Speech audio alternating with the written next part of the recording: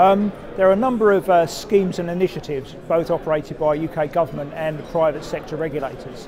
There is an abundance of these coming out, and what I'm trying to do is to describe how we can put those into a structure and how we can identify some of the areas that we perceive as being missing, and then how we can work collaboratively to try and fill those gaps and make a much more cohesive answer to the whole cybersecurity issue from a professional services perspective and a delivery of certifications.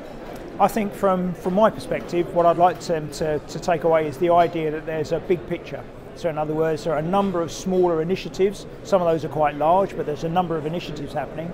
And if we can actually combine those together in some cohesive manner, then we're going to deliver real benefits to both the community within the UK, but I also think that we can internationalise the offering, and therefore we can actually help UK PLC deliver what I think is an excellent service to other organisations in different regions. So we've been working within CREST for a number of years, looking at the professionalisation of the industry. So what we've been trying to do is to establish standards for organisations providing professional services. I think those standards are beginning to bed in, and I think organisations from the buying community now need to understand how they procure those services in a structured fashion. We've also been working very hard to professionalise the individuals, so in other words, to provide both a career path and professional qualifications.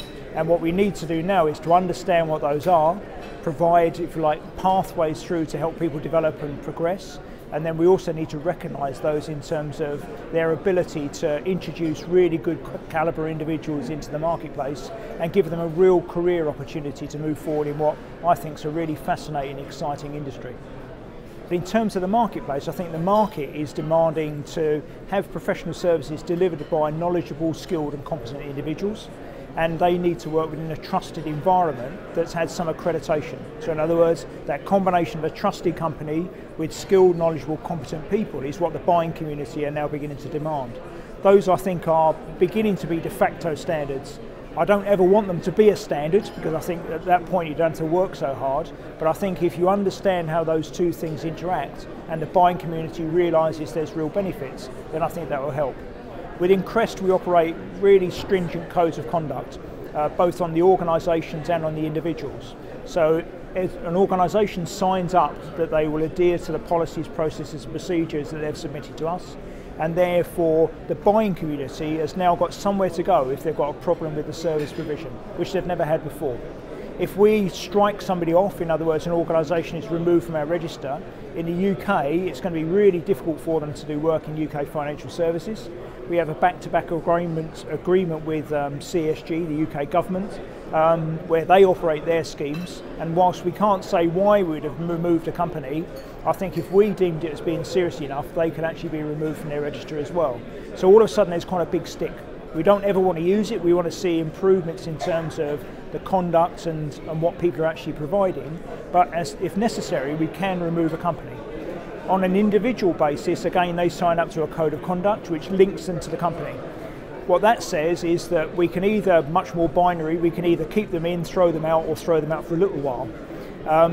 Normally that doesn't mean very much, so if it's some of the professional bodies, it doesn't actually have a material impact in terms of your ability to work. The CREST qualifications, because they're tied into the provision of the service, is almost a licence to trade. So in other words, to remove that certificate from an individual has quite a significant impact in both their employability and the rate they're likely to get in the marketplace. So all of a sudden, for the first time in the IT industry, we have effective codes of conduct which are actually meaningful, enforceable and have some consequence if they're not adopted. So Cyber Essentials scheme is broken down into two areas. So you've got Cyber Essentials and Cyber Essentials Plus. It's a certificate that's issued by the UK government. Basically, under Cyber Essentials, that's the absolute baseline that organisations should do, and it's almost a self-assessment. So it's a good thing to do as a checklist to go through to make sure you've got some concept of some of the technical controls in place. My strong recommendation for an audience such as this is they should be looking at Cyber Essentials Plus, where we're doing a little bit more in terms of the validation, and we're also looking at the web applications, the internet connections, and also the standard desktop builds. And that's the sorts of thing, at a minimum, all the organisations at this conference should be looking at. What then happens is that you go through a certification process. So within CREST we have currently 42 member companies that offer certification services. The organisation can go to one of those certification bodies and they will do the review on behalf of the company and issue the certificate on behalf of the UK government. There are some variations in the scheme. There are another 2 accreditation authorities who have a slightly different approach, but we're all trying to move in the same direction in terms of providing a minimum standard in terms of moving the process forward. I'm really enthusiastic about Cyber Essentials, particularly at the Cyber Essentials Plus level. We need to be very careful that we continue to get the consistency applied within the whole scheme. In other words, it means something to get the certificate. But once that's done, then we can use that as a platform to move forward in terms of other certifications or other forms of assessment that are already in place. And that's some of the things, again, I'm going to be talking about today. It's absolutely open to all organisations. So the first organisations we took through, CREST doesn't take them through, but one of our certification bodies took through, was, for example, Barclays Online. Big chunky business, and that had to work quite hard to make sure they're adhering to all the standards. You would expect them to, and they did. But again, the proving of that is a reasonably large piece of work. And then some of the other smaller organisations we've put through are very small.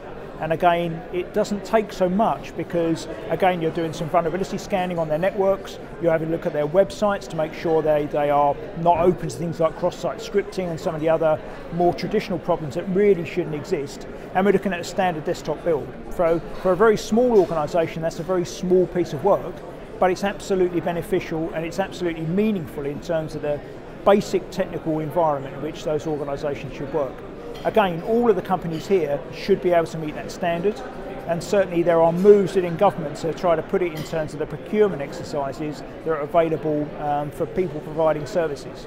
So again, the audience here should look to their supply chain at the very least to achieve Cyber Essentials Plus.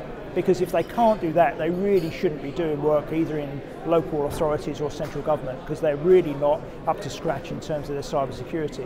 And for the ones with higher risk elements, in other words, they're processing personal information or they've got a larger scale operations, they should use that as a foundation to move forward to further assessments. So Cyber Essentials, I think what it's going to do is it recognises that people are doing good things. And that's a good thing. So in other words, even at a basic level, to say, yes, you've taken some basic steps, somebody externally has reviewed those steps that you've taken, and you're fit for purpose at that level is a really good thing. So that sort of reward for taking positive action, which hasn't been there before, is, I think, a real benefit. If you then look at that as being a platform to move forward in terms of getting recognition for some of the other more in-depth work that's been done, then I think, again, that's some of the subjects I'm going to be bringing up today. Should there be further recognition for those organisations that require much more significant or stringent security controls than those that are suggested under Cyber Essentials?